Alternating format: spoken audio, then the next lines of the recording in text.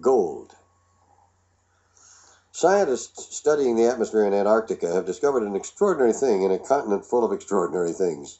Antarctica's only active volcano, Mount Erebus, is shooting pure gold into the atmosphere every time it erupts. Mount Erebus does not produce very much gold.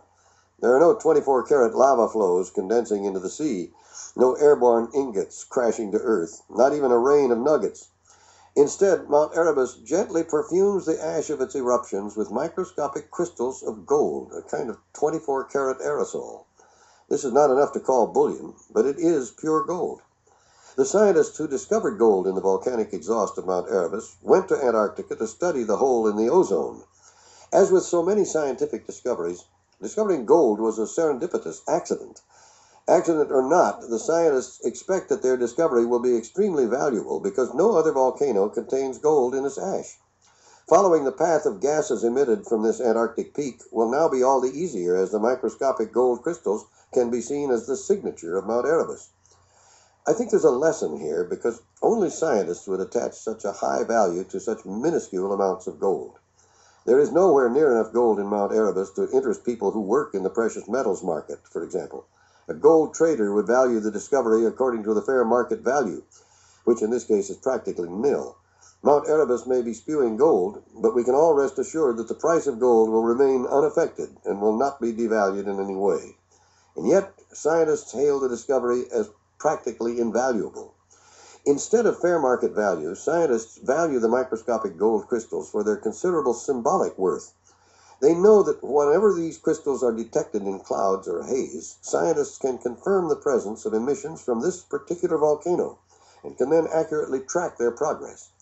This is important because scientists suspect volcanic emissions themselves may play a part in ozone deterioration. There's a surprising similarity between the symbolic value a scientist attaches to clouds of microscopic gold coming out of a volcano and the value the rest of humanity has attached to gold since its discovery. Gold occupies a privileged place for us, and much of gold's value stems from what gold symbolizes to people. Gold has an invisible attraction. What gold represents seems to be as important as what it is physically. And gold has several interesting physical properties, not the least of which is that it is incorruptible, a bona fide miracle by any standard. Copper coins fished from the sea, if they've been there long enough, become brittle cake-like masses that break apart easily in the hands. Silver stains and turns pitch black.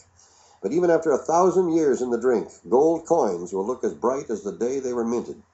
Gold is able to ward off the ravages of time, a trick most of us deteriorating humans would love to learn how to do. Gold has traditionally been regarded as immortal because it doesn't deteriorate, and rapidly became a symbol of perfection for millions of people who aspired to the rarefied heights of incorruptibility. When the medieval alchemists talked about transmuting base metals into gold, they weren't trying to get rich quick by turning lead into a more saleable commodity. They were talking about transmuting a base human mind into something divine, something that couldn't die, something that was, metaphorically, like gold. But even people who are motivated by more mundane interests, common greed, for example, value gold as if it were, at the very least, economically immortal.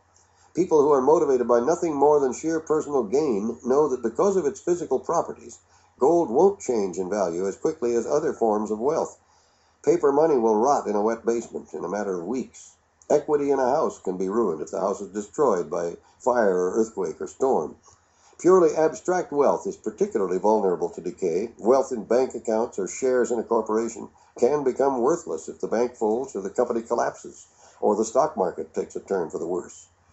Gold may vary greatly in price, that is, in what it's worth relative to other things, but everyone knows that gold will retain a particular intrinsic value, even if the entire credit system were to collapse. You would have to physically alter the gold to lower its intrinsic value, and that's difficult to do chemically, even if you wanted to.